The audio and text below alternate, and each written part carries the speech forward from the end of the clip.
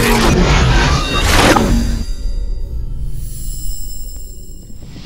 everybody, Bill American Liberty Fighters here. Monday, October 31st. For those who celebrate Halloween, happy Halloween. My wife and I really don't do a whole lot for Halloween. So anyhow, just wanted to put out a real quick video. My wife and I went Saturday and we cast our vote for the election for the president and all our representatives on Saturday, and we both decided that, as I said, I was going to go ahead and vote Trump. There wasn't another candidate that I could really think of that could possibly beat Hillary Clinton. So we've both decided that we voted Trump, and we've done our civic duty now. Hopefully, those of you who are watching this will also elect to go cast your ballot and vote for the candidate you feel is the best. Whether it be Trump, Clinton, or any of the independent candidates that are out there. I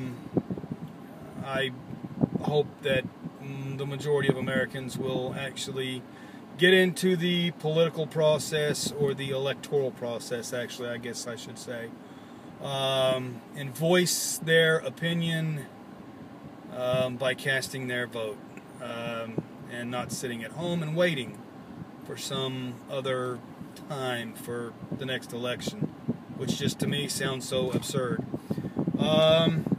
Also, I don't know about you, but I am getting so tired of these polls that they come up with every day, where it's either Clinton's ahead by 10 points or 7 points, and Trump's behind. I mean, to me, I don't know, but if Clinton is ahead by that much percentage, she ought to be having, everywhere she has a rally, she ought to have thousands upon thousands of supporters standing there at her rallies.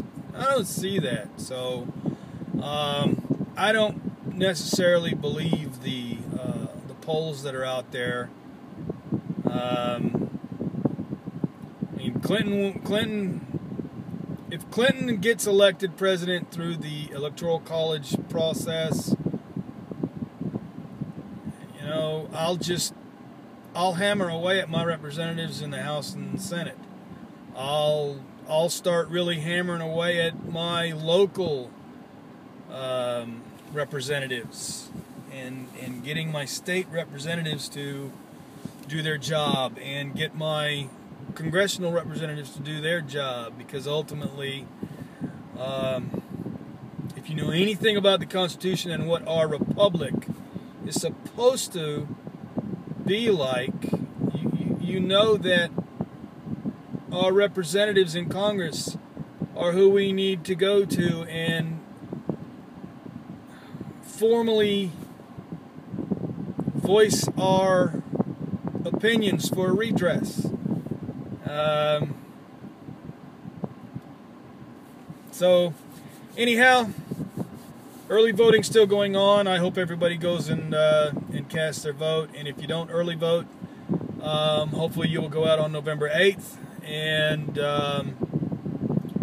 join in the fray, I guess, so to speak, and cast your ballot for whomever. I'm not necessarily wanting to say who to vote for. I just want to say, please go vote. Do your civic duty. Do what you need to do as an American citizen. Get into the process. So, hope everybody has a great week, has a great day, and until next video, thank you very much.